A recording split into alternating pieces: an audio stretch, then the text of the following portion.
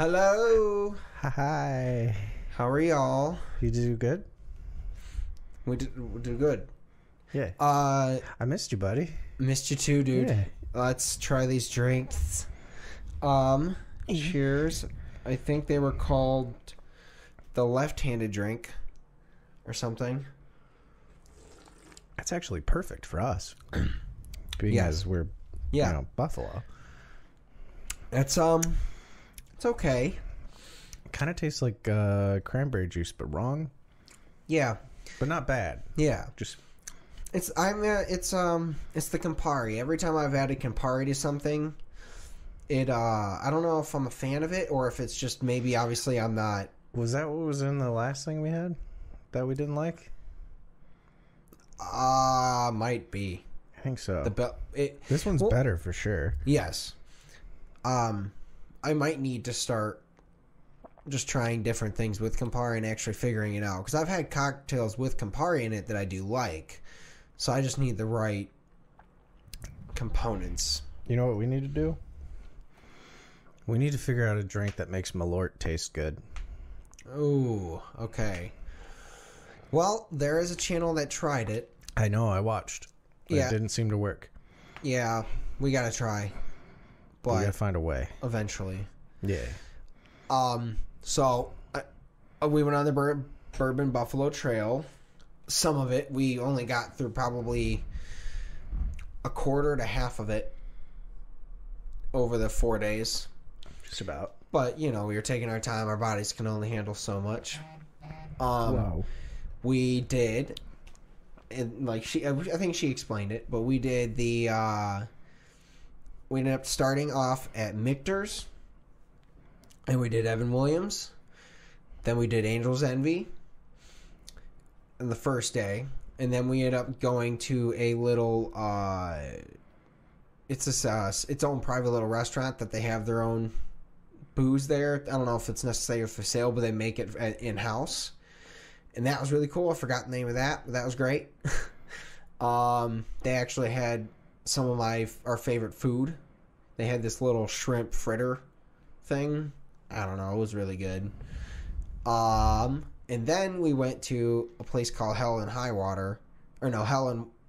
Hell Speakeasy. I know that one, actually, yeah. Yeah. I wanted to go to that place. That looks dope. It was great.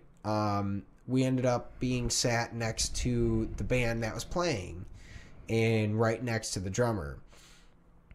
So I think we naturally, I think Melissa said something about it, and then he was like, what? And all of a sudden, I think he upped his playing a bit, because all of a sudden he starts throwing in all these extra little things in his hands, and he's going a little bit nuts, and I can tell because the saxophone player's giving him, not like disappointed, he's just kind of like, I don't know where you're going with this. Mm-hmm. So I'm just going to stand here and look okay, like I know it's supposed to be like, I don't know when to come in. It's when the drummer just fucks up. It was great. Well, the keyboard guy was going with him. I mean, it was pretty, he was playing to the keyboard, and then the saxophone guy, I think, was just like, I don't know what I'm supposed to do right now, because he's definitely going a little having fun. Too much, yeah. Yeah. It was really cool, though, because it made an extra little nice experience. Bunch of really good cocktails. Obviously, they had, like, a cocktail menu that was just two sides. They had Hell, which is the side I drank out of mostly, because that's more of, like, the stirred drinks like this shit. Yeah. Spirit forward. And then the Heaven one was a bunch of light ones, and so those were really cool. We ended up almost not making it home, because by the end of the night we had 1% battery on Melissa's phone and 3 on mine. The problem with this is Melissa has all the codes to get into our rooms. So we had 3 different codes that you had to enter, because it's whatever the way the Airbnb worked. You walked in through the one side entrance. They had its own special door for them. It's a code. And then you have to go up the elevator. There was a code to get into, like, the floor that has all the rooms in it. Mm. And then there was the code to get into your room. Yeah. So that's kind of the Airbnb in Miami was like that too. But it was also Like, it was a bunch of condos that were Airbnbs, so it was really just a fucking hotel. Yeah, basically. Yeah. So it was just, and that's what it was. I think they had like 10 rooms. Yeah. It was okay. Not wasn't our favorite, but it worked for the day that we needed it. But we ended up we made it just in time. I think her phone was like, just plugged in as she was dying type thing. Yeah. But next day we went to Bardstown, which is where I think you were trying to FaceTime me. I think that would have been the day because hold on, I'm gonna pull up on my phone. Well, I FaceTimed you at night, and then you FaceTimed me during the day, which I think you FaceTimed me on Saturday because I was hanging out with people. Yes. Yeah. Yeah, I'm gonna say it was Friday. Yeah. And then, we were inside of a restaurant inside of it was an old Rick House, and it was called, like, the Rick House. A Rick House, or no, it wasn't. It's designed to look like a Rick House. A Rick House is the building that they store all the barrels in when they age. And they're generally like 6 to 7 stories tall. And so we went in this little speakeasy. It's in the ground. So we were below level when you probably tried to FaceTime me. So I don't even think my phone vibrated that it went off. I don't know. But yeah, because I remember I would have seen it because I did. We had our phones kind of out, but not and not really looking at them. But like, it still would have vibrated because I did hear some texts going off. So I think once in a while we were just like signaling that room was a little wonky, but had again great time, really cool food. Happened to be like next to this like really badass church that we walked by, and had some of my favorite breakfast, fucking just biscuits and gravy, eggs, side of fried bologna, because that was an option. I was like, oh, both me and Melissa just looked at each other and were like, yo, like, I want some bologna. Dude, honestly, now that you said that, I kind of want like a fried bologna sandwich. I will say, I think I wanted definitely a bit more crisp version of it. Mm-hmm. But the problem is I also wanted the sandwich. Yeah. A little bit not of just the cheese, side. some mustard. Yeah. It definitely, like, it kind of hit the craving, but I realized I was like, oh, I want a fucking fried bologna sandwich right now, not just a piece. So I still ate it, but, Yeah. I got very drunk that night too. Yeah. I felt bad because I was like, oh. Because I was going to FaceTime you and have a drink with you. Yeah. And then I was like, well, I'll have the drink by myself. And then I just like kept having drinks. It was like, uh-oh. Yeah, it happens. After we, other than cocktails for during the podcast, I'm trying to take a tolerance break for understandably so. Weed and alcohol. Understandably so. Yeah, at least till July. Yeah, a couple weeks. I have a couple drinks when I play Pathfinder. That's on fair. Mondays, but that also like it kind of helps me ease into the role play a little bit. Well, that makes sense. You have to be really creative and yeah, but I also don't like. I'm not sitting there doing shots and getting blitzed. Yeah, yeah. I'm like, same. We usually play from like 6-ish to 9-ish, so I'll have like 2. Yeah. Well, we also did Bullet that day. These started off at Bullet on the way there, I think, but it was. I meant to say, like, all of these tastings, we did a tasting at every single brewery tour we did. And sometimes it was 3 shots, or it was mostly like 4 generally. But they're all maybe like half-ounce pours. So each place we're probably getting about 2 ounces of booze, and then getting cocktails in between. Yeah. You're likely getting like 2 to 3 shots worth of booze. Yeah. It was pretty good. And then I had at least 2 cocktails at most places we went to, on average. Okay, so you might have actually drank like a con, but spread out. Oh yeah, it was mostly because I knew we had to walk through Louisville the whole time. So it's kind of like, we gotta See, at a con, you like smash like 4 or 5 shots, and then you go somewhere for like a couple hours, and then you come back and smash like 4 or 5 shots. Yeah, basically. You had that spread out throughout the day. Yeah, I mean, our first tour started at 11 o'clock, which means we probably started sipping around 11:30 to 11:45, somewhere in that realm. And then from there to about 1 o'clock, we were drinking, and then we got home. But we went to Bullet. That was really, really cool. Unfortunately, didn't really get a bourbon there because I don't think they didn't really have anything special available that wasn't something you can buy in the store. Except for I think I got the actual bitters that we are having right now there. Okay. So that was at Bullet. Next day, where we did, this is the same day. We do Castle and Key. It's a fucking castle. Pretty awesome to just be able to walk around a castle that was turned into a brewery. And then it was a brewery like almost like 100 years ago, shut down, got completely reclaimed by the forest and wreaked havoc. They cleaned it up, shut down again, got rebought out, and then they finally finished it and turned it back into a brewery place. And they've only been around for like I think 2016.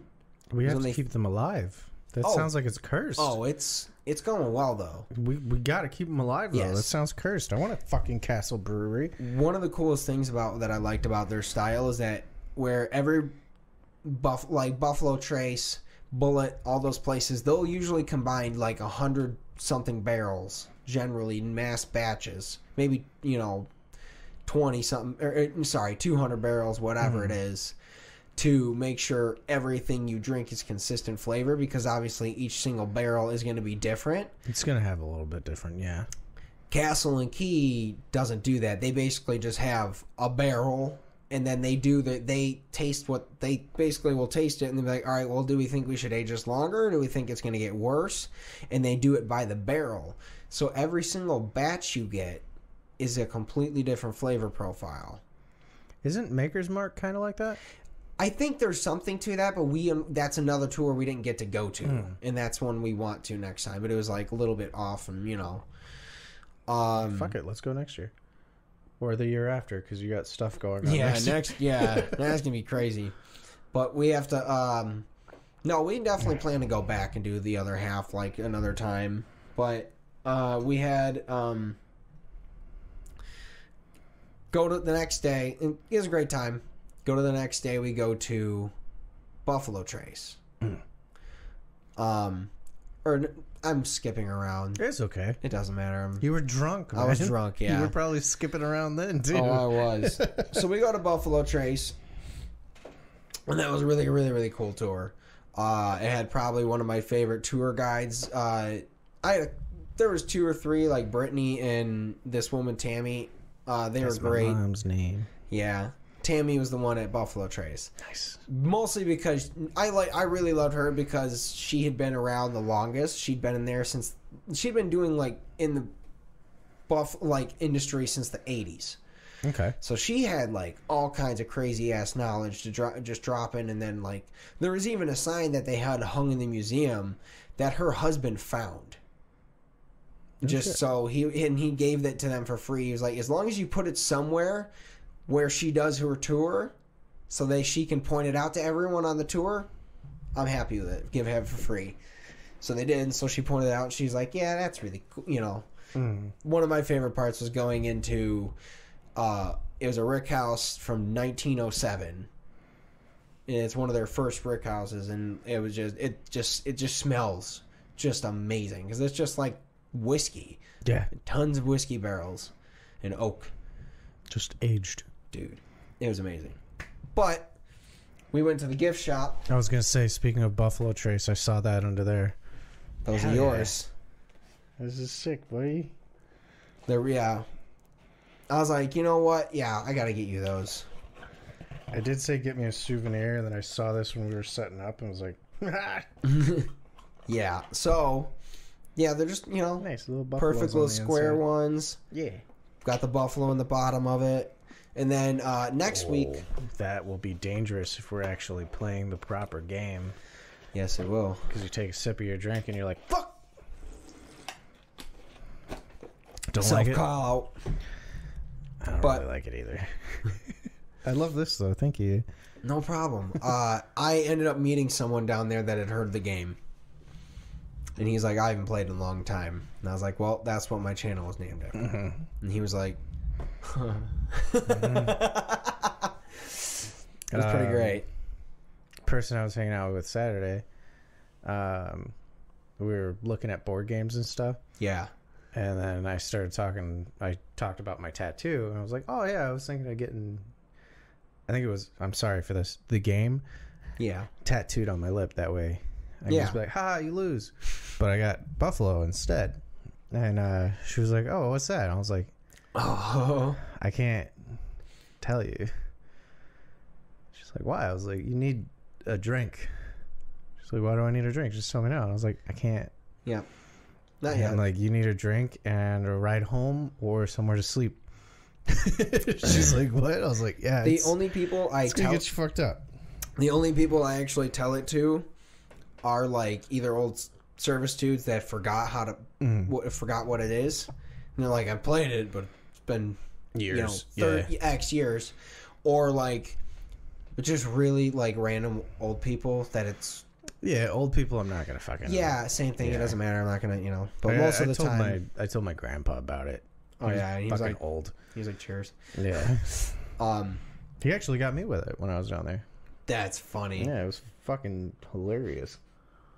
He's like, you son of a bitch. He got me with a fucking Milwaukee's Best. I got tall boy, man. Yeah, it hurt.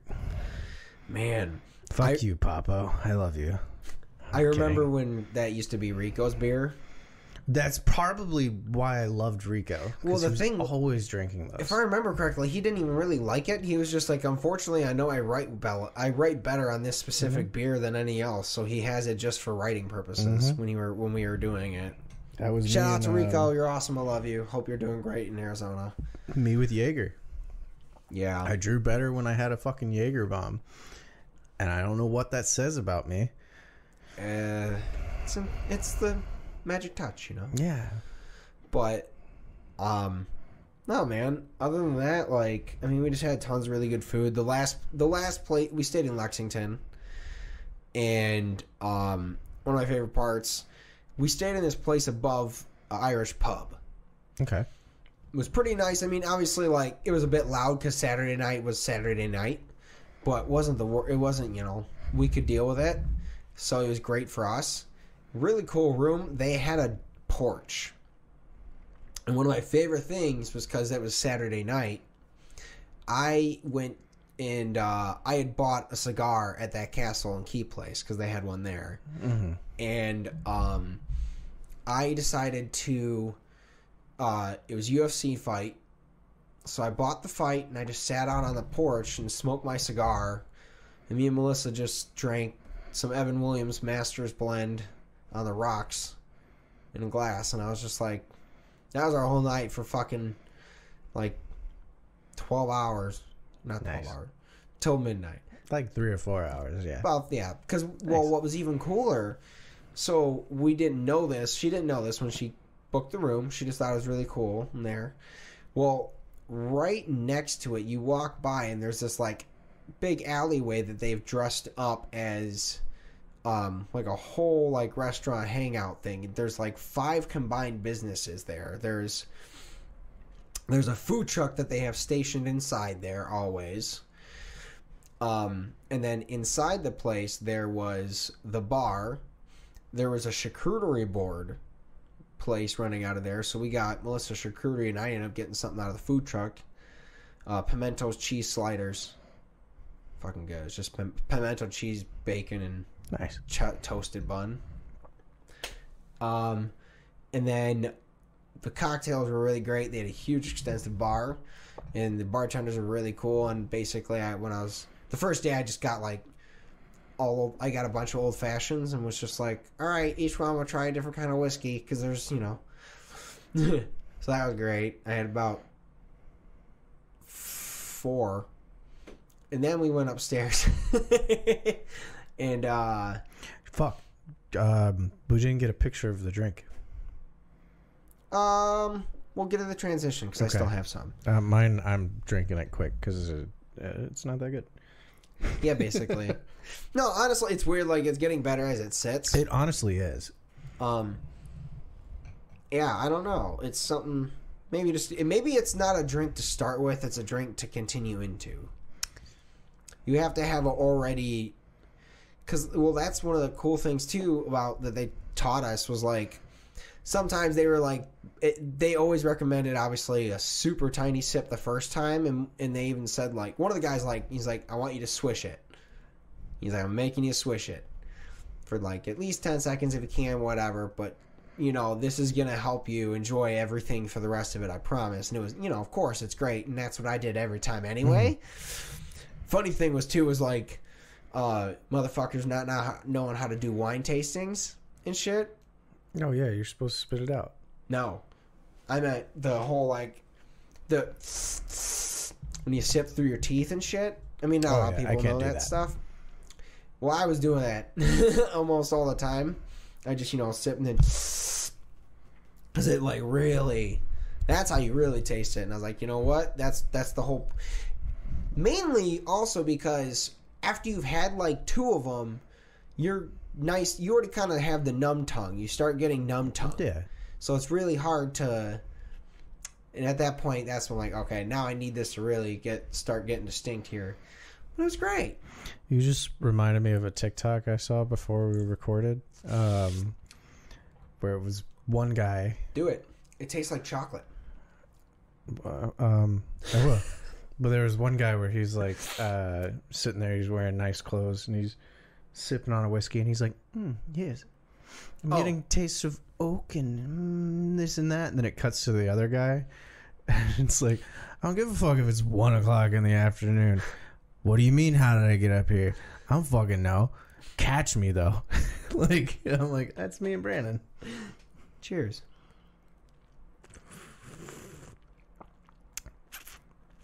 No, still tastes like cranberry with wrong.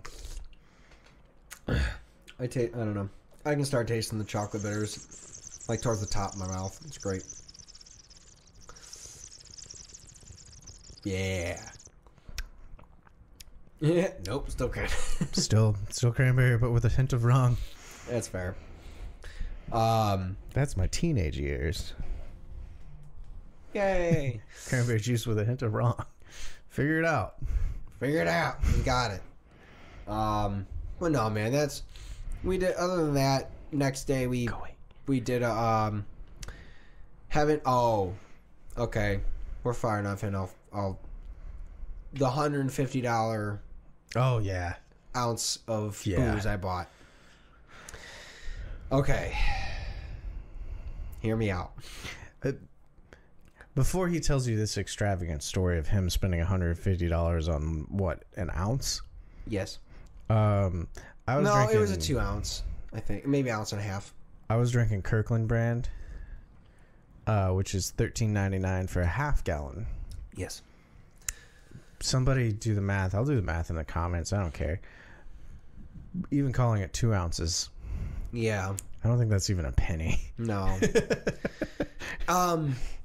No. Okay. So basically, what it was is like, so we went into the tour, and obviously, this isn't one of the tastings. Mm-hmm. They had a good amount of them out there, and they were great. They had Eagle Rare, which was nice to have on there and try. Obviously, it was not for sale. It was sold out by the time we got there.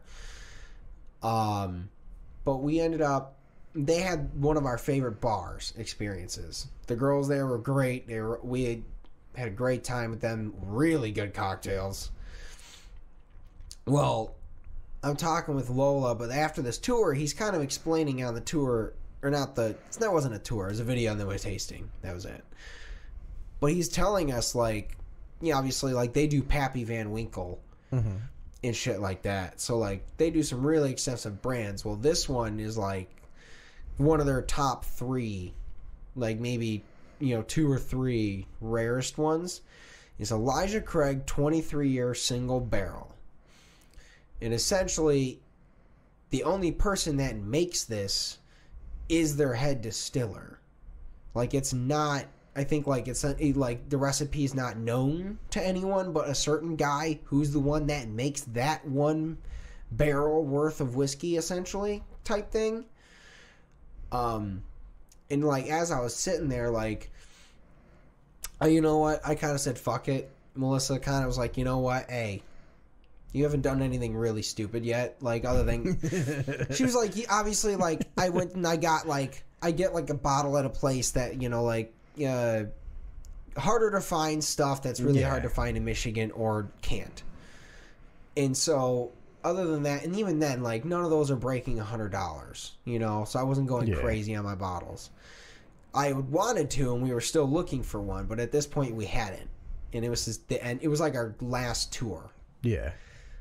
Second to last tour. So she was just like, you know what? Fuck it. Like, it's actually there. And the woman was like, I mean, it is very, very good. And I was like, okay, you know what? Fuck it. So I ordered it. I mean, for sure, easily the best whiskey I've ever had. Hold on. I'm going to continue this after transition. Hi. All right. Oh, shit. So, that's a good roll. To continue talking about this whiskey that I spent dumb money on. I keep talking to her about it. She obviously she lets me hold the bottle and take a picture of it, look at it, the whole thing. Mm-hmm. And I end up, you know, she ends up telling me, she's like, so it used to be 130. But the problem is when we start getting to like the halfway point on that bottle, we are like, well, are we going to be able to replace it? And she was like, we don't know when the next batch is supposed to be ready yet. And we have no idea when we'll get a bottle back. So they had to raise the price from 130 to 120 because they were like 150. Or, sorry, yeah, 100. Raise it to a lower amount. Business. Yeah, 130 to 150 because obviously they're like, I mean, yeah, you don't know when you're going to get more. So that was really cool. And then there was another one that was a little cheaper that Melissa bought me. That one was $70. Still a lot, but again, this was because the woman was like, this one's actually my favorite of all of them. Because she's obviously like, they had every old Fitzgerald there too. Which, you know, apparently she was telling us like, for some, like the old Fitzes and stuff, like they drop them, they announce on like Mondays and Wednesdays that they're dropping on Tuesdays and Thursdays whiskeys. And they only drop them, they basically only sell those there. So it's like almost impossible.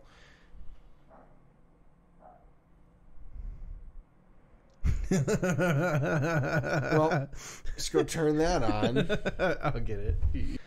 Anyways, the woman was telling us that like they started actually having a problem where some random woman was telling people that she was working for the company and that she convinced people to leave the line and that she gave them these fake vouchers she printed out that made it look like they were from the company so that she could get these, you know, basically move up in line and guarantee that maybe she'll get a bottle. Because that's the thing is they tell them this is dropping. They don't say how many is. It's just this. Yeah. This will be dropping. So they were like, I think, actually trying to figure out who fucking stole this, like, scammed all these people out of the line. And, like, they're like, because I guess, like, there was, like, 4 or 5 people that walked up with these fake vouchers. And they were like, yeah, we don't do that. You got scammed, and they all try to get descriptions. I think they're actually trying to. Good shit. Yeah, I was like, dude. That's they fucking should. Yeah, and that's not even for this shit. So that's why I was like, and she was like, people camp out for days. Like they come, you know, they show up at like 7 o'clock the day before and camp out overnight. So they're in line to get it. It's crazy. So that 23-year aged barrel. Yeah, we were 7. Yeah, like. It was one of the smoothest whiskeys I've ever had, for sure. I mean, stupid flavorful. Is the card full? It might be. Well. You want to take a look? Yep. Do you want alone time with Edie this time? Yeah. Hello. My Pathfinder character died a couple weeks ago when this episode drops. It was really sad. He got drowned, ripped in half, and then his legs were eaten. His bird's still alive, but it was still really sad. And then my new character finally showed up in the last session, but I didn't know that my body was still there from my old character. So I got to hang out with my dead self and my old bird. But it was pretty cool. And then we almost died in that session, which would have sucked. I think the camera's overheating.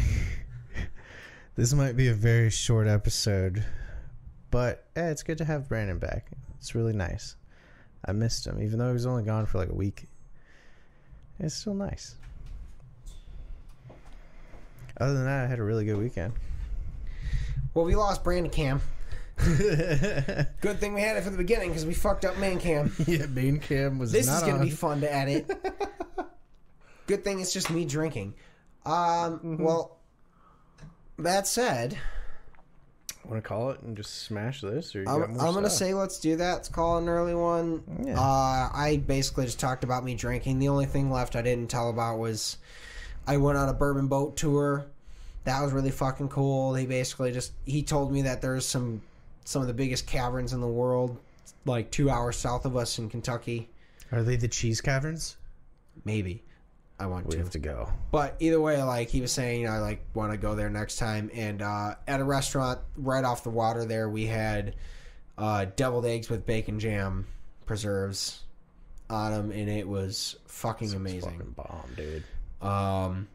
Thank you, Melissa, for planning the trip. Thank you guys for listening. Edie will talk more next time. Maybe. Love you guys.